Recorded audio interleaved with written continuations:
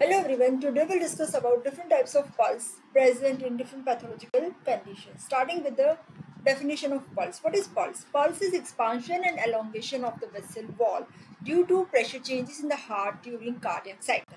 Now, we will discuss different types of pulse in different pathological condition. One that is water hammer pulse, which is also known as collapsing pulse. You can see here, this is water hammer pulse, this is normal pulse. Okay, here there is sudden upstroke which is followed by sudden downstroke. You can see here. Okay, and this is best felt by rising hand of the patient. You can see here. Okay, and this is also known as Corrigan sign or Corrigan pulse. Okay, collapsing character of the pulse, that is because of regurgitation of the blood from aorta into the left ventricle. So commonly it is found in the aortic regurgitation. So aortic regurgitation, that is the common cause for water hammer pulse. Other causes for water hammer pulse, they are patent ductus arteriosus, arteriovenous fistula, okay, ventricular septal defect, ventricular septal defect. In case of hyperkinetic state, like in thyrotoxicosis, there is hyperkinetic circulation, thyrotoxicosis, severe anemia, and beriberi. All these three are conditions in which there is hyperdynamic circulation. In those conditions also we'll find this kind of collapsing pulse. Next is anacrotic pulse. Here you can see here, this is anacrotic pulse. In anacrotic pulse you found two upstrokes. You can see here there are two upstrokes present in this limb, okay, and that is present in the patient with aortic stenosis.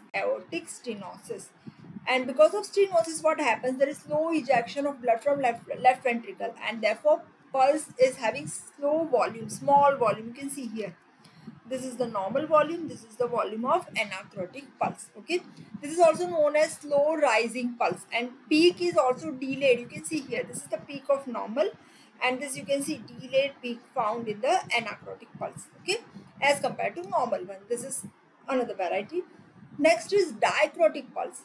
This is also known as twice beating pulse. You can see here, this is dicrotic notch, it is found, this is normal situation. But if the pulse is dicrotic, you can see here two beats are there, so twice beating pulse and dicrotic wave that is prominent. You can see here in this dicrotic pulse, dicrotic wave is prominent, and that gives impression like two beats are there, okay, one in the systole and other in the diastole. Okay, this is seen in the febrile condition, febrile states, especially in the typhoid fever, and that is also present in the patient having low stroke volume, having dilated cardiomyopathy. Also this is found, dilated cardiomyopathy.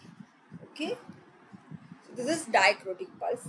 Next is bisference pulse. Here this is combination of anacrotic and collapsing, both the varieties are found in bisference pulse, and this is present in condition when there is aortic stenosis and aortic regurgitation, both are present.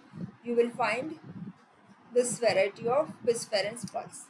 Okay, next is pulsus alterans. Alternate large and small pulses are found.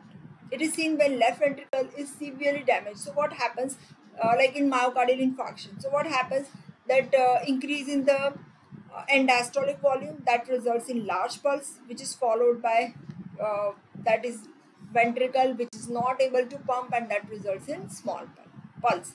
So you can say that strong and weak contractions, they are found alternatively, and that results in pulsus alterans. Then pulsus paradoxus. Here what happens, pulse becomes small and it even disappears at the end of inspiration or deep breathing. This is, you can see during expiration, you can see here the volume increases, and during expiration it becomes small, and sometimes it may disappear at the end of inspiration or deep breathing. And why paradox? Paradox because heart sound may be present but pulse is absent. So you can say that that is pulsus paradoxus, and this is commonly seen if there is large pericardial effusion, which is also known as cardiac tamponade, also constrictive pericarditis, emphysema, and massive pleural effusion. Pericardial or pleural effusion, in both the condition we will find pulsus paradoxus. Now, certain conditions in which you found low volume pulse and high volume pulse. So low volume pulse, that is also known as pulsus parvus, and it is found in aortic stenosis, pulmonary stenosis, obstructive cardiomyopathy, pericardial effusion, and shock.